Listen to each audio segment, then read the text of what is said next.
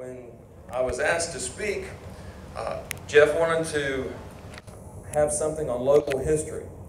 And it doesn't really have much of a tie-in to the Mothman itself, but it has a huge tie-in to Point Pleasant and events that take place in Point Pleasant. I think I'm going to try to speed up and go through it just a little bit so we can get to more on Chief Cornstalk, because I think that may be of a little bit more interest to some of you. When we're looking at the Battle of Point Pleasant, where we're standing now, you are standing on a part of a battlefield. One of the largest battles that ever took place between the colonials, specifically here Virginians, and any of the native populations. There are many reasons for the Battle of Point Pleasant. Lord Dunmore's War, as it's more aptly called. Point Pleasant was just one of the battles. There was actually quite a bit that went into the things that took place here in October of 1774.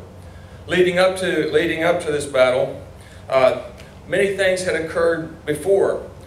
So what we have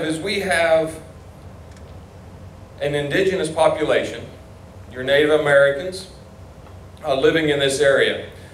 And typically, what we find in history are the Shawnee are the main people living here. We have the Shawnee, the Delaware, the Mingo, which are actually a part of the Iroquois nation. And when we look at the League of Nations, who actually controlled the Shawnee nation.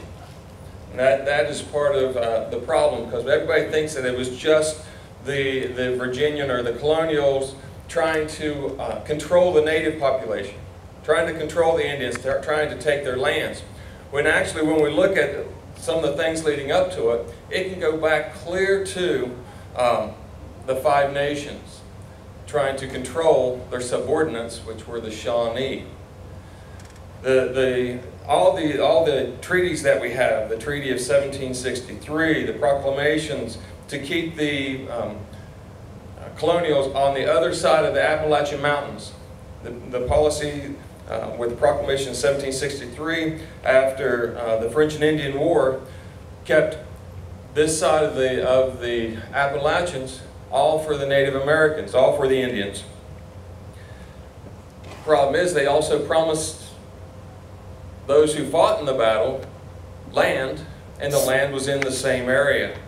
So we have several treaties taking place. The first one took and placed the division between the Virginians and the native populations on the Ohio River. Then later, the Treaty of Hard Labor, I believe it was, took and put the boundary at the Great Kanawha River. So now we have the Ohio River and down the Great Kanawha River. Then the Cherokee come in and they give more land away. None of these Indians live in this area. Everyone who's giving the land away, the Iroquois nations, the Cherokee, none of them live here. The only Indians living in this area are the Shawnee, Lenape, which are the Delaware, the Mingo, several others. They're the only ones actually living here, and the land is all being taken away from them by their own peoples. On the other side of that, we have, once again, the Virginians. For the most part, we're looking at Virginians looking to expand. Part of what we were supposed to do was to subdue nature and to settle it, to make it more civilized, which is completely an opposite view of the Native American viewpoint. They're looking at more at living with nature and letting nature take its course and being a part with it. So we're looking to gain more land, and we're beginning to move into this area. Settlers are ignoring the King's proclamation and beginning to move up the New River, up through the Greenbrier Valley, up into what will become known as the Kanawha Valley, and beginning to settle. As a result of those things happening, between the Indians' land being taken away, between the Virginians, or the colonists, wanting more land, because it's our right as Virginians, most people don't realize when the colony of Virginia was formed, it stretched from the Pacific as far west as the king deemed necessary. It could have stretched from Virginia all the way to the Pacific. It didn't. It stopped at the Mississippi River. And actually the land that we're standing on today was a part of a county called Botetourt County for a while. And Botetourt County, literally the county itself, made up the states of parts of Virginia, West Virginia, Ohio, Kentucky, Indiana, Illinois, and parts of Michigan. It was a huge county.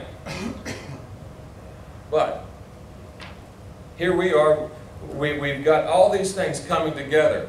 So we're coming in and beginning to settle. The Indians are losing their land. And of course, what's going to happen? There's going to be conflict. And at that point, we begin to see people coming down the Ohio River, hunters, long hunters. And that was another problem as far as the Indians went. Because when we hear of long hunters, anybody know what a long hunter was? They were men who went out on these long hunts. Any hunters in here? How long do you go out? A few hours. A few hours. A long hunter was called a long hunter because they went out on hunts for months. One man was gone so long his wife thought he was dead, took up with his brother actually, married him, and then he came back. And everybody knows this man's name. His name was Daniel Boone. True story. He was gone so long that Rebecca thought he had died and married his brother. And when Daniel came back, of course, she went back to him. But long hunts, they were long hunters. Problem with long hunters, they're not hunting for meat. They're coming in for hides. Do you remember asking your parents, can I have a few bucks? That's, everybody, can I have a few bucks? Can I have a couple bucks?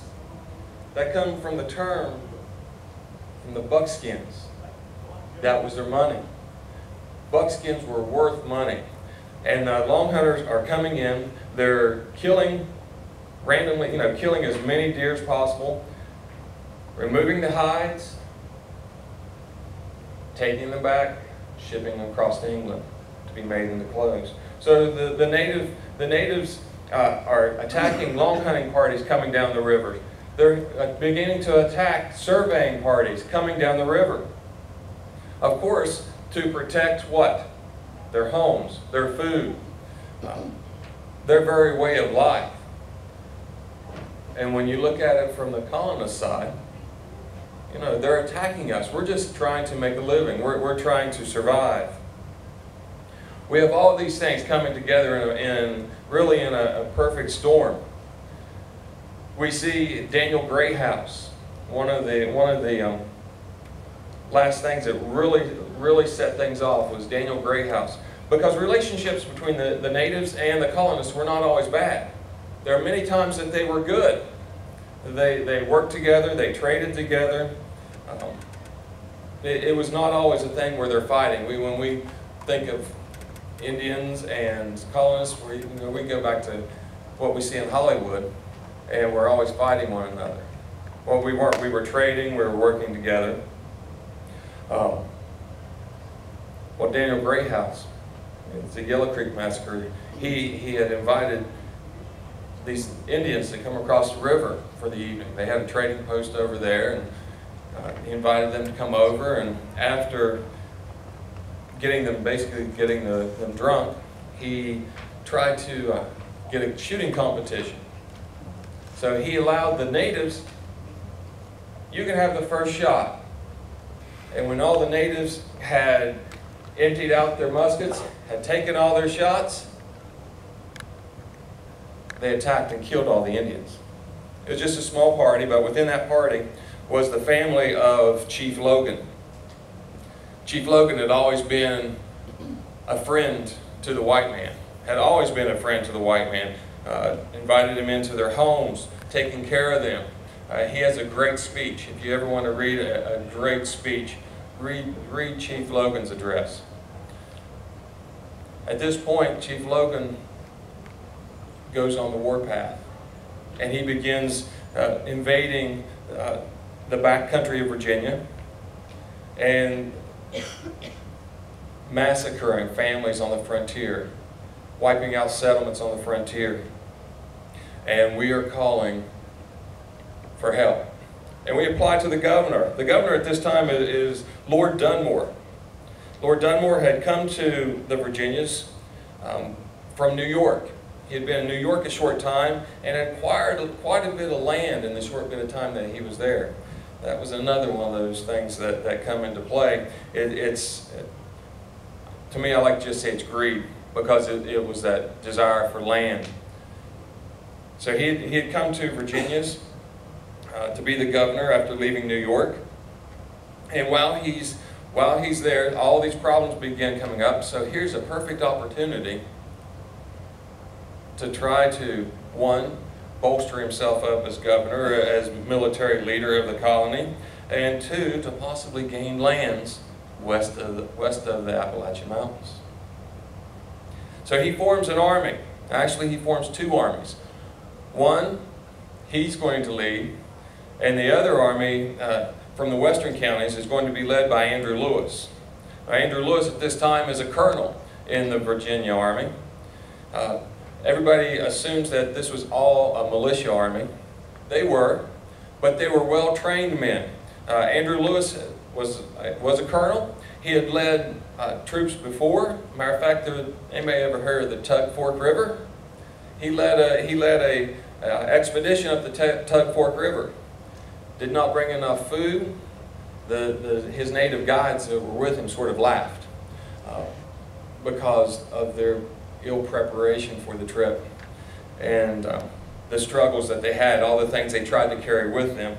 But the things had gotten so bad, they were eating the tugs off their shoes, boiling the leather to eat. They were so hungry. So he had had experience on the frontier. So he puts together this great Western army. And this army consists of close to 1,200 men.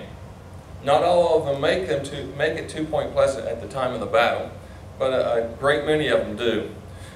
He puts together this large army, and today the area known as Lewisburg is where this army came together. They come together, they're drilling, they're practicing, they're gathering in their supplies. Matter of fact, this trip, he's coming well supplied. He's bringing over 50,000 pounds of flour. He's bringing with him, what do you think they ate when they went out on the frontier? When they're camped, the edge of their camp is a stone's throw from where we are. Fish. What else? There is a story about a great fish that was caught while the men were here, and there's a tomahawk made with a fish head on it to represent that fish. I've got a replica of it. They're eating beef. They're not going out and hunting. They're not eating turkey. They're not eating deer. They're literally bringing their food wrapped in leather packages known as cattle. They have over 200 cattle still coming with them. Matter of fact, when they leave the day of the battle, the cattle haven't gotten there yet. So this is a massive army. They leave Lewisburg. He sends his brother Charles Lewis out with a group of men, and then he sends out William Fleming with a group of men. And they march their way down through the New River, across through the trails. They get to what is today Charleston. They set up camp on the Elk River. They build storehouses. And at this point, they even build dugout canoes to carry their supplies down to the mouth of the great Ohio River. After everyone catches up, they proceed to Point Pleasant. There's a lot of controversy when it comes to the Battle of Point Pleasant. Is it the first battle of the American Revolution? What is it? I'm going to say it's a great battle, and I'm going to leave it at that point. There are many things that can be tied into it, but when we look at the events to tie it into the Revolution, I honestly, I'm born and raised in Point Pleasant. We celebrate battle days. Matter of fact, in a few weeks I'll be camped down at the point and doing presentations there as Chief Cornstalk. It's a struggle for me to see the tie-in to the Battle of Point Pleasant as being a Revolutionary War battle. The reasons for that is when we have this battle, we're all fighting under a British flag. We're not fighting under a different flag at this point. Although things are happening and there is a lot of concern, we're still fighting under a British flag.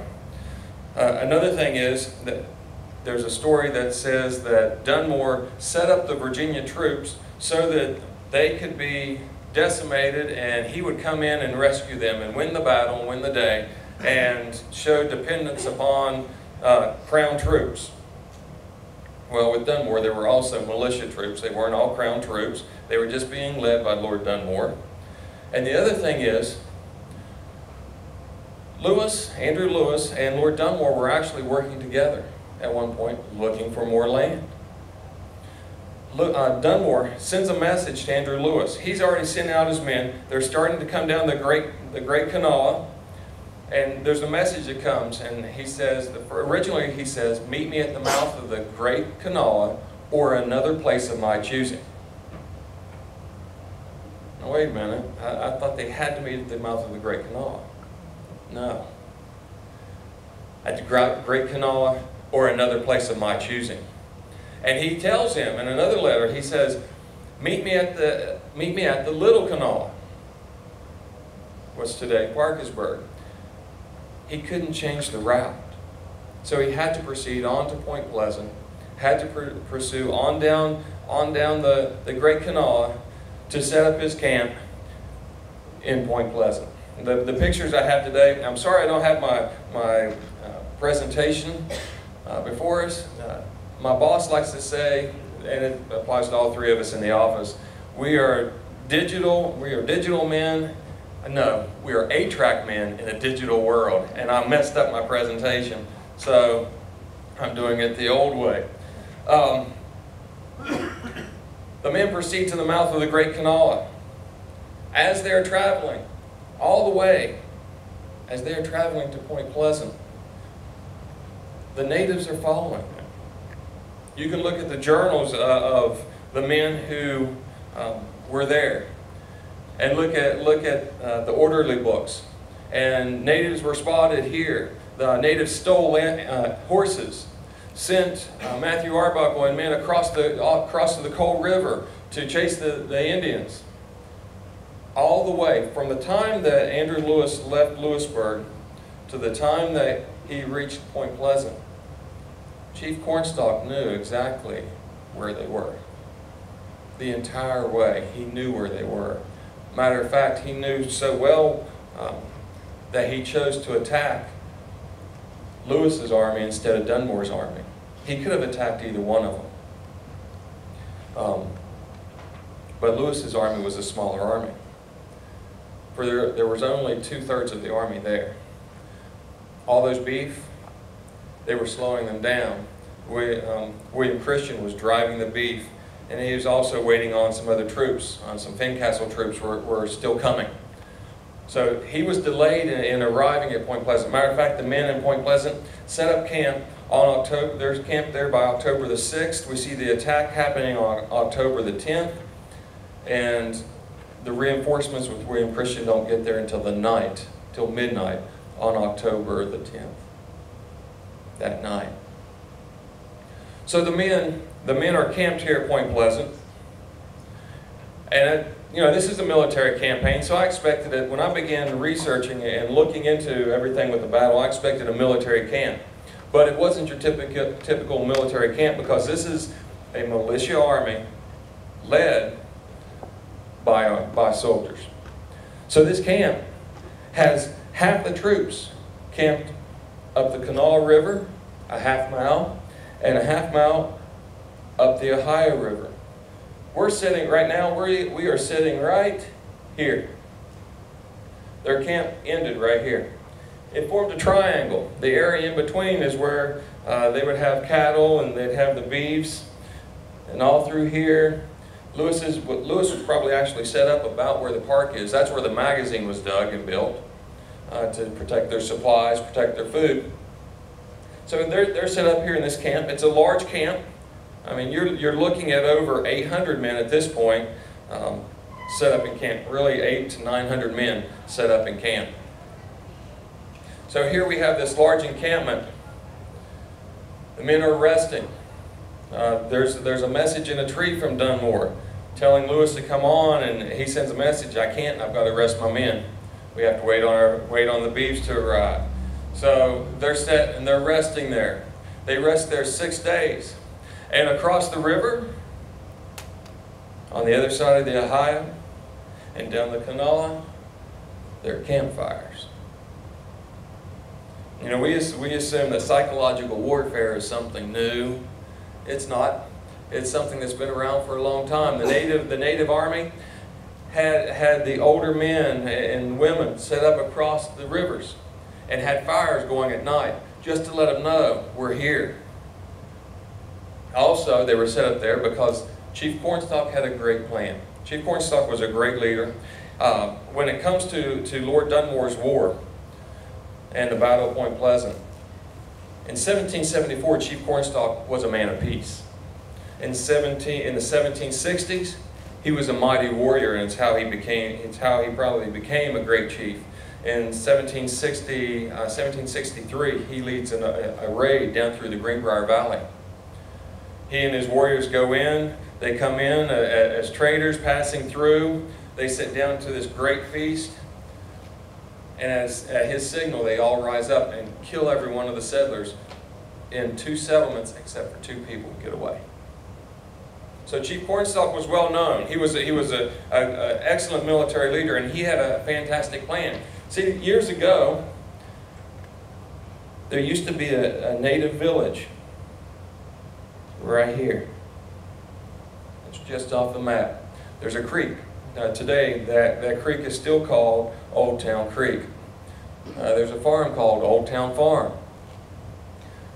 That is where Old Town Indian Village was. The Shawnee had a village there. It was a good-sized village, and it was there until the French had gone through planting the leaden plates. With their planting of the leaden plates and the men coming down the rivers, they said, we need to move, and they moved further into the Ohio to get away from all the Virginians, all the colonists. But Chief Cornstalk crossed his Indian army. They crossed at night and came across at the Old Town lands. And if you follow the railroad today, there's an old railroad track that comes through, and his plan was he's going to lead his army up through, basically following the railroad track. He's going to send part of them around this way, and his other part was going to come on down the river. Classical Indian style of attack. They would attack from 2 sides.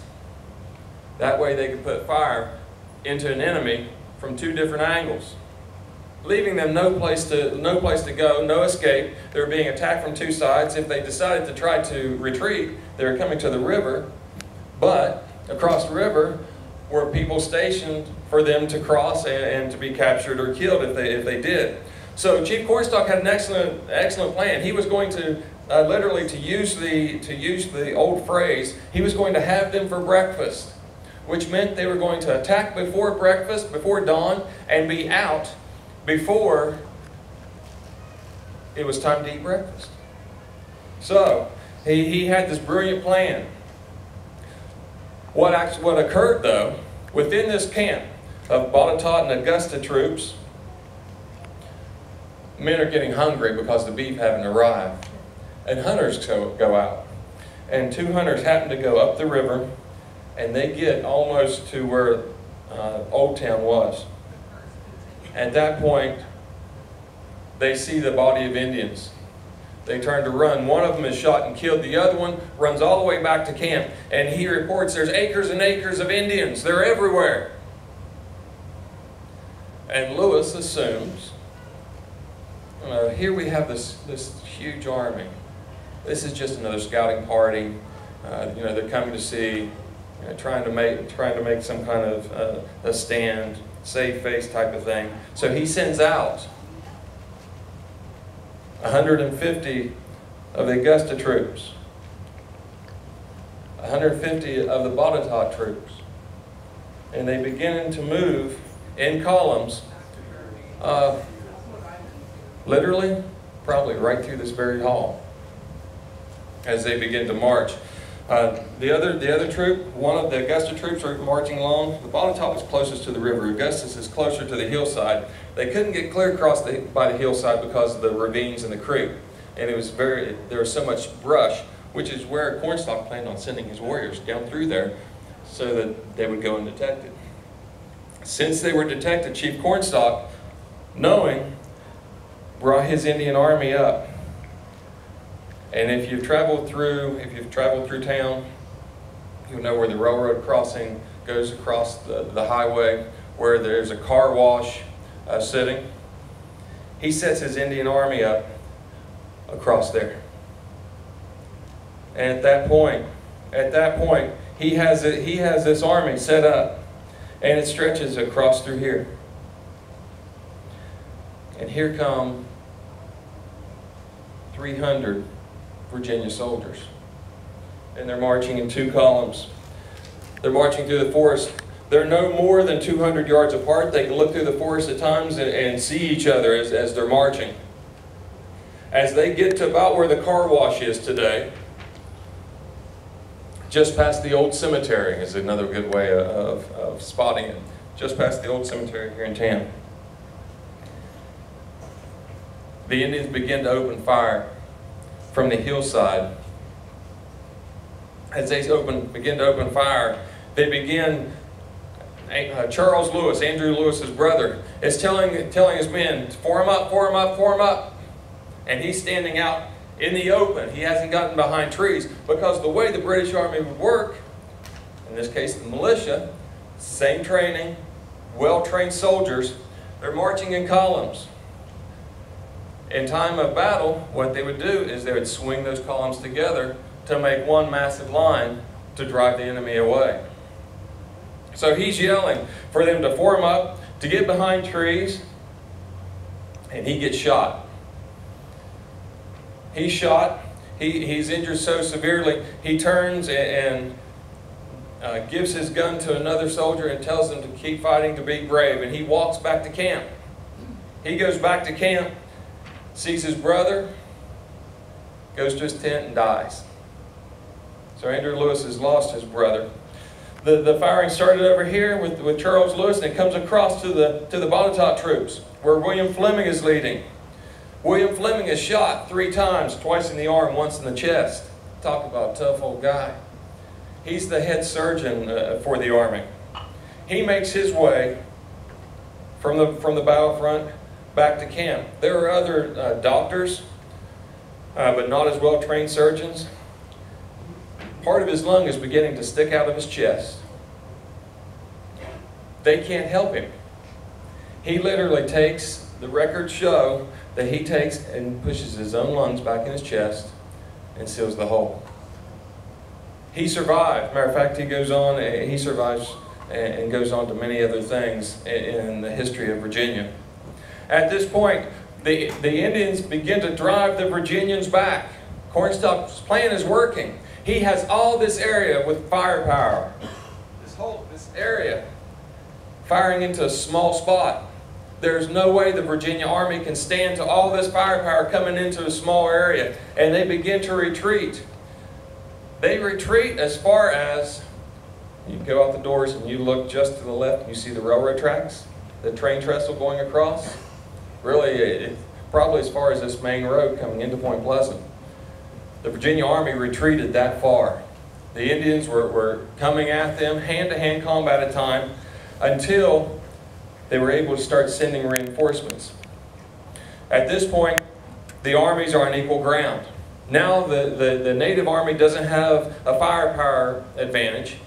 They're on equal ground, equal spacing, and the Virginia Army begins with discipline and drill and sheer will to survive. And they begin to drive the native army back. And the Botetourt troops begin to push farther, and they push the native army off of this ridge. It doesn't look like much of a ridge, but this is actually a ridge. The Augusta troops begin to come back, and they're pushing, and they're pushing, and they set up, as you go through Point Pleasant, there's another the flood wall. There's a hillside, there's a creek. That creek actually used to run all behind Point Pleasant. That's the creek that Cornstalk was sending his warriors up through. They get to that point, and they have been fighting all day long. It's been hand-to-hand combat. There are times that it's recorded that the natives ran right up to the barrels of the guns. They're tired. The native army's tired. Neither army is making much of an advance on each other. And Lewis, knowing, he sends a group of men down through Crooked Creek, gets up on the hillside behind Point Pleasant. And if you go outside the doors once again and turn and you look back behind Point Pleasant, just across the railroad trestle, you'll see the hillside that the army got upon. They begin to fire into the back of the army, the Indian army.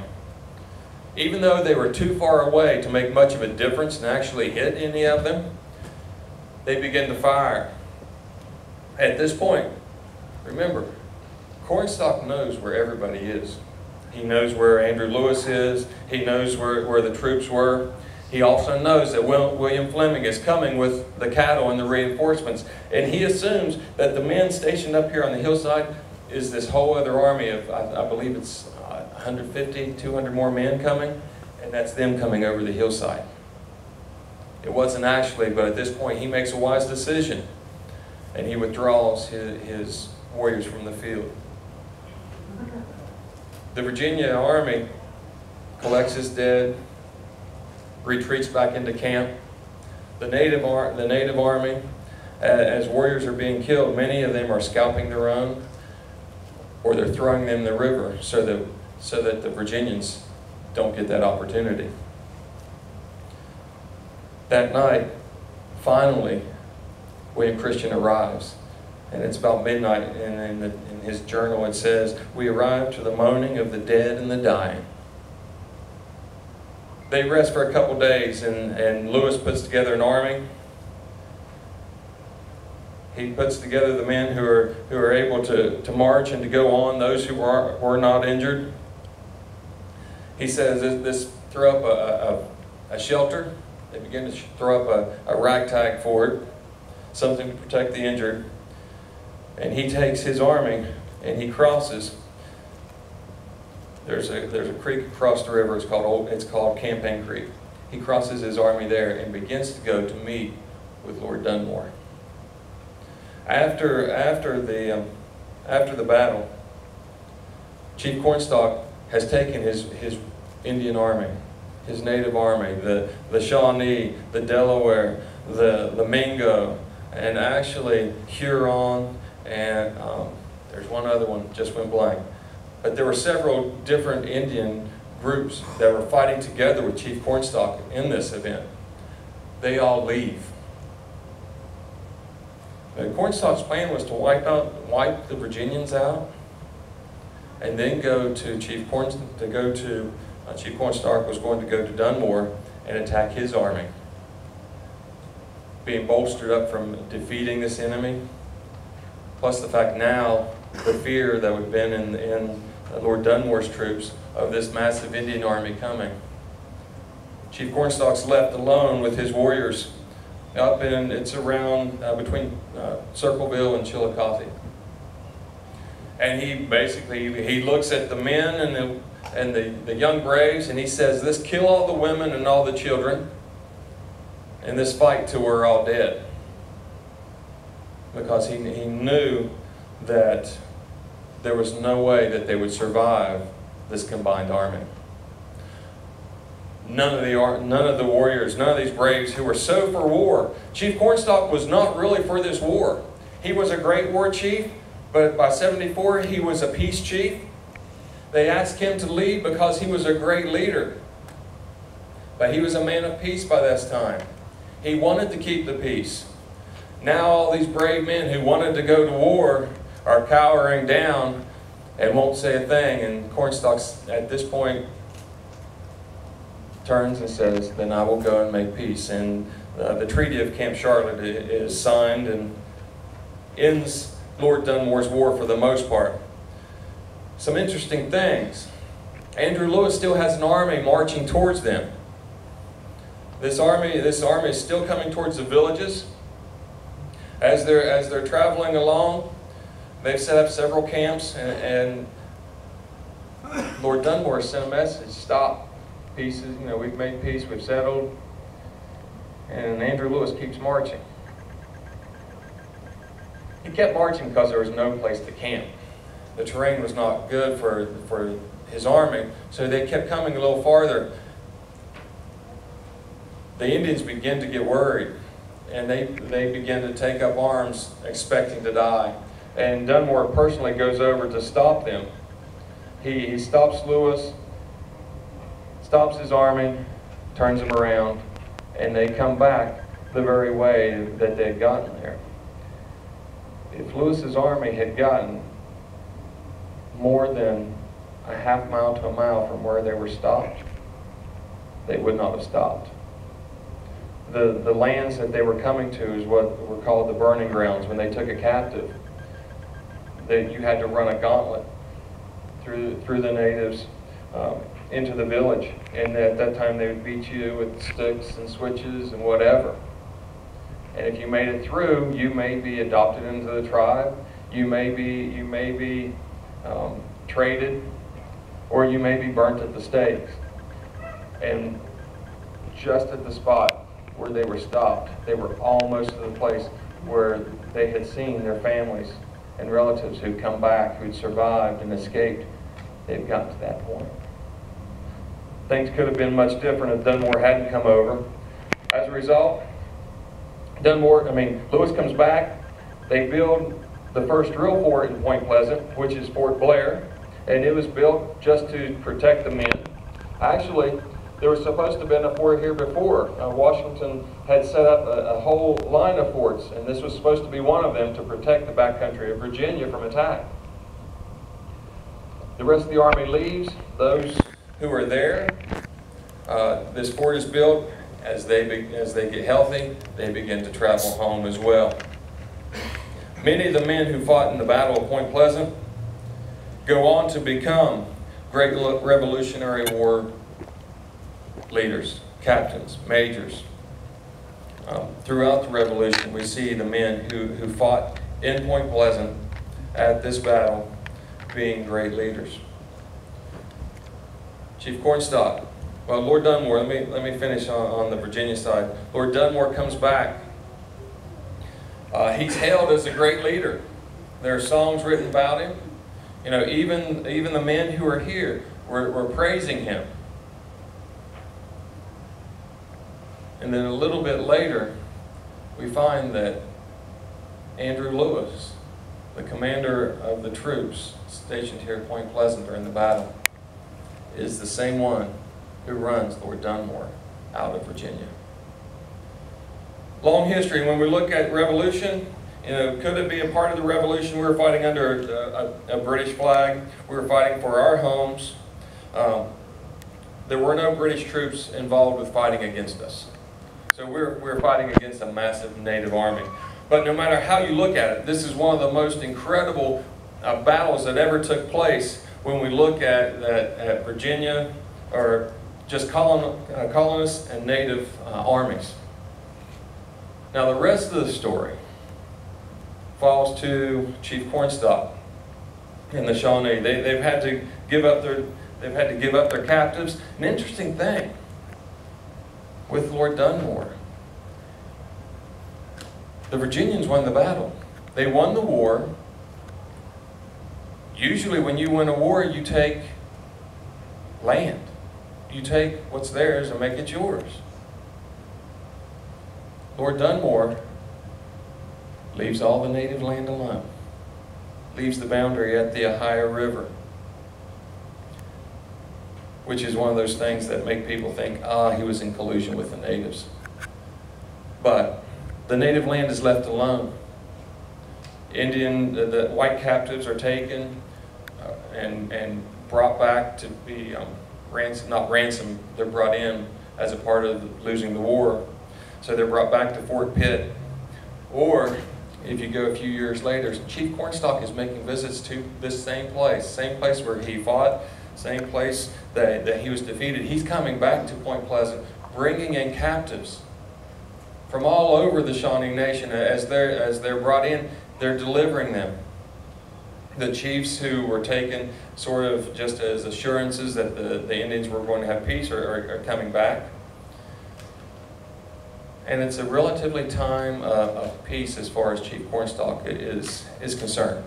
From 1774 to 1777, which becomes the year of the Bloody Sevens, and we see a lot of deprivations on both sides, whether it was colonists attacking the natives or natives attacking the colonists. Either way, it was a relatively brief time of peace.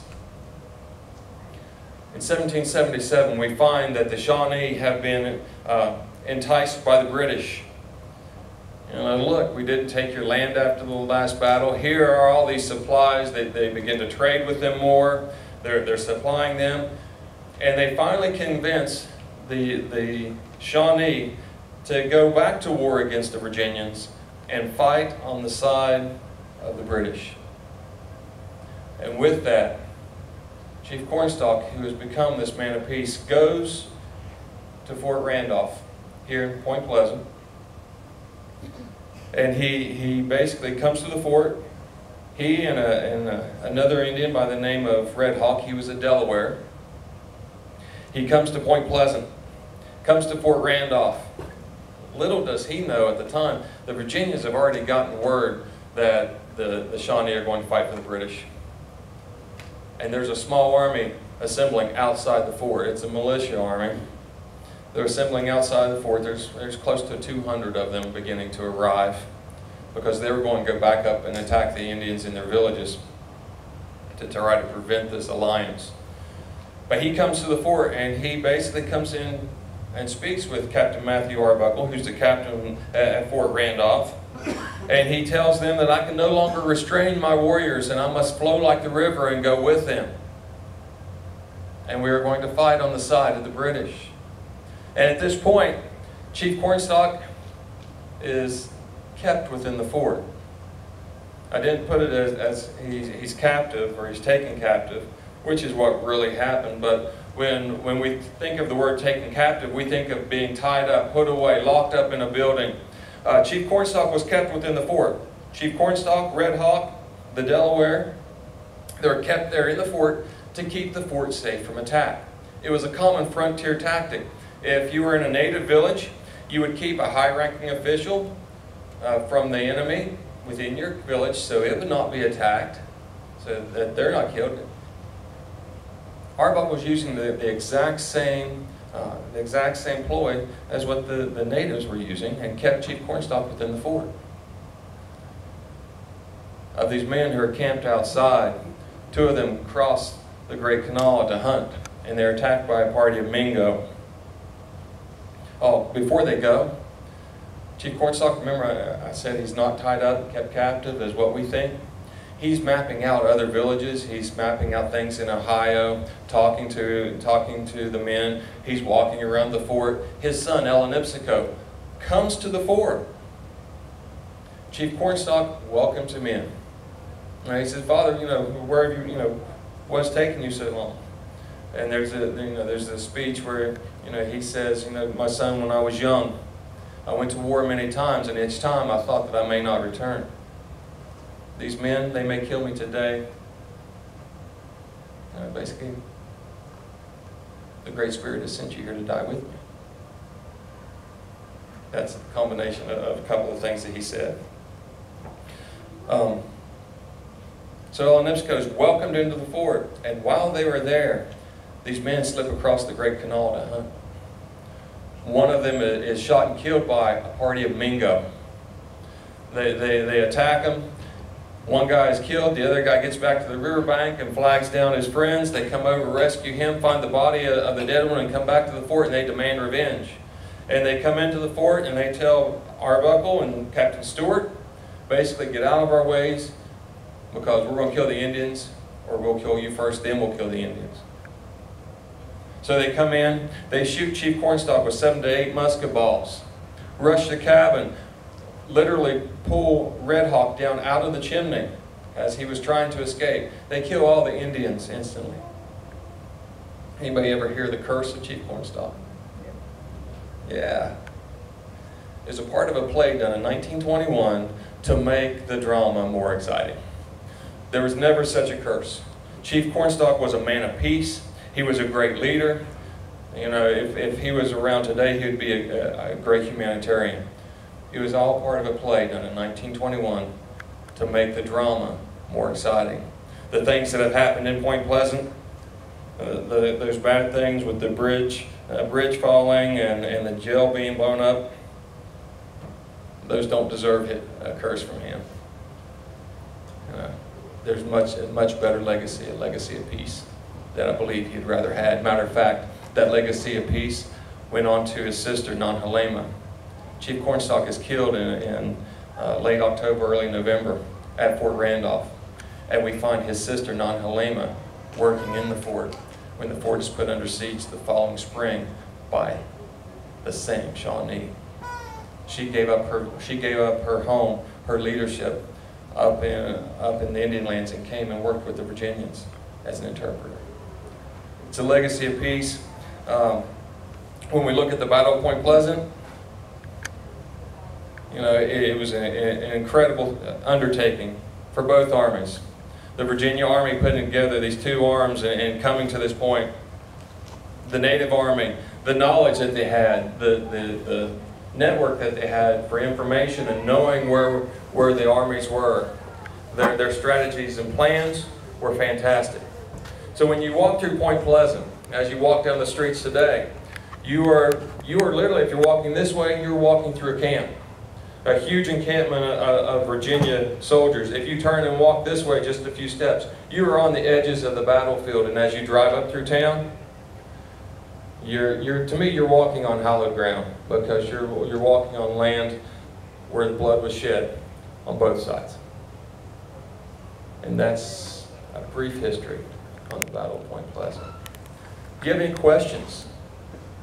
Yes? I always understood that the French had a role to play in that, kind of nudging the Indians into that attack. That was always one of the stories that I had heard growing up and everything, but there's nothing to document that.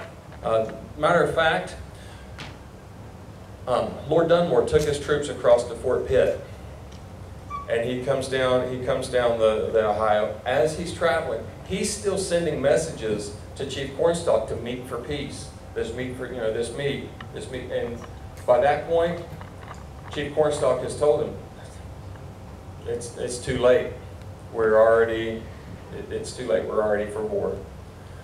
So, as far as finding any documentation, I cannot find any documentation in any literature review or any first-person accounts that I can find from any journals of any of the history.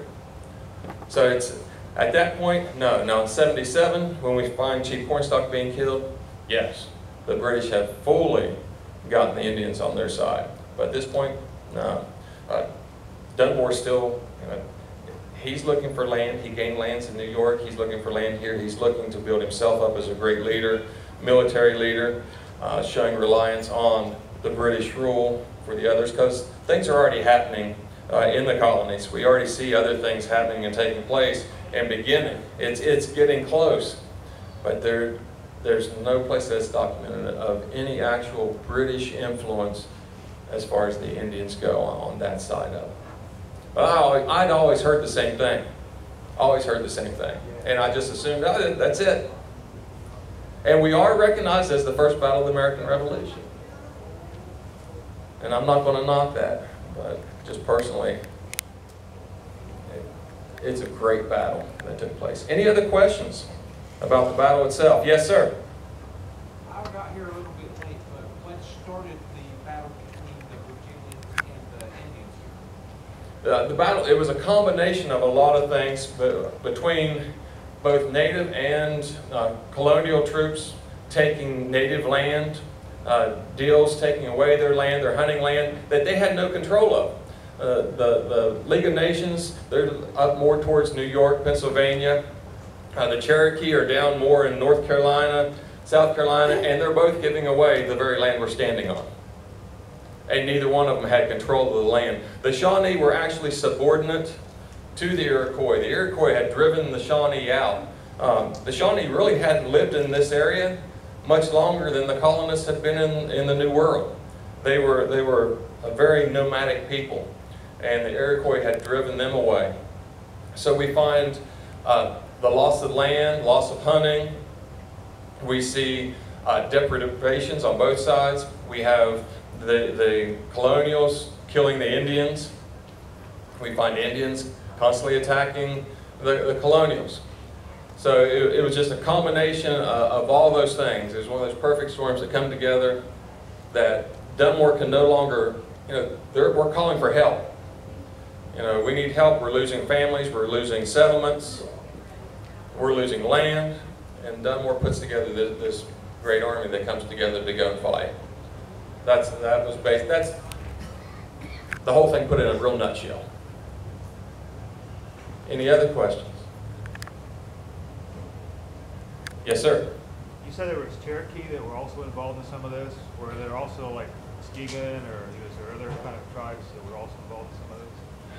Most of the Indians are here for the battle, Point Pleasant, are Shawnee, Lenape, which are the Delaware, Mingo, Huron. They're mainly the northern tribes. There weren't, matter of fact, at the time of Lord Dunmore's War, at the time of this battle, we're working on getting the Cherokee on our side. So there weren't Cherokee actively engaged with this battle. Now later we go, about 20 more years when we find Tecumseh coming in. Tecumseh's father was killed here in the Battle of Point Pleasant. A lot of people don't know that if you've ever seen the Tecumseh show. He's killed in the Battle of Point Pleasant. But the Cherokee are not involved. It's all the tribes north of the Ohio. So like I say, Shawnee, Lenape, Mingo, which is actually part of the League of Nations, the Iroquois nations. They were sort of the go-betweens, but we find them fighting with them also because now they're being looked down upon by the League of Nations as well. Huron, some of the upper Ohio Indians, all of them coming together in this. And that's, as soon as this battle's over, they go back, they all leave. And Cornstalk is left by himself. So just main Shawnee was the main tribe? Yes, the Shawnee were the main force in this battle. They were smaller tribes, right? That were. Yes, yes. And they weren't strong enough to battle against bigger tribes or bigger enemies, right? So. No. If they would have all fought together, we'd still be living east of the Appalachians. But they couldn't work together. I think that's our problem now, isn't it? It's hard to work together. Any other questions? Yes, ma'am. Is there a connection between the fish tomahawk and the water panther center? No. With the fish tomahawk, literally there was one of the men, they were camped here several days. They were fishing, and they said they caught a great fish. And he had a tomahawk made with the fish head, and I'm trying to think if it's in one of the accoutrements books that are out. You can find that fish head tomahawk in it. It was actually a pipe tomahawk. So it was fixed up as a pipe tomahawk, but it was just a great fish that they had caught. Didn't have anything to do with the panther stone, no. The water panther, actually, right? Any other questions? I have a random question. How come there's not a lot of people out fishing on the river? That's a good question. I don't know. We have such a beautiful place. I would think this place would be full of boats and everything. And you can go just up the river some, and there are a lot of boats around Parkersburg. You can go down the river and there's a lot, I don't know, just not a lot of people that I know of. That's it. Any other questions? No more questions about the curse of Chief Cornstalk? Has anybody heard the tie-in that the Mothman was actually Red Hawk the Delaware Indian coming back to warn the people of Point Pleasant of this danger? I've heard that story. I've heard that story as well. All kinds of different stories. But that's a brief history of Point Pleasant. Thank you all very much. Enjoy the rest of the time here. Come back in a few weeks for Battle Days.